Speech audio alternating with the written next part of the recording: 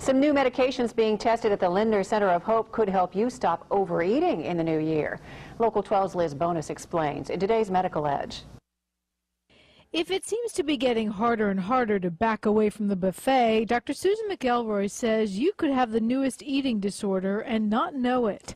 She's part of a team of national researchers testing several newer medications to help stop binge eating disorder.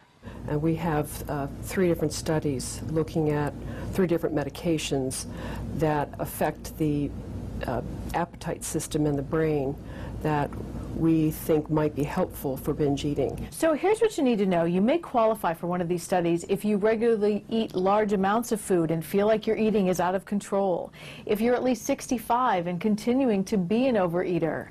If you regularly overeat and try to purge or find ways to work off that food, such as overexercising or vomiting. And if you often eat beyond the point of being full.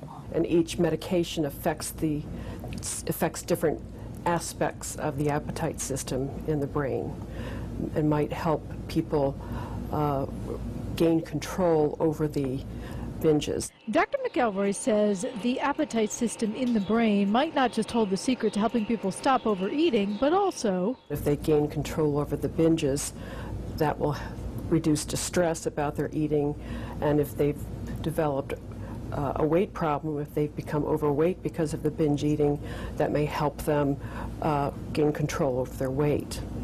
Which in turn, she says, can help people also regain control of a part of their lives. Liz Bonis, Local 12. If you'd like more information on these studies, call the Lindner Center of Hope at 513-536-0721 or visit local12.com. If you qualify, all care and medication is free.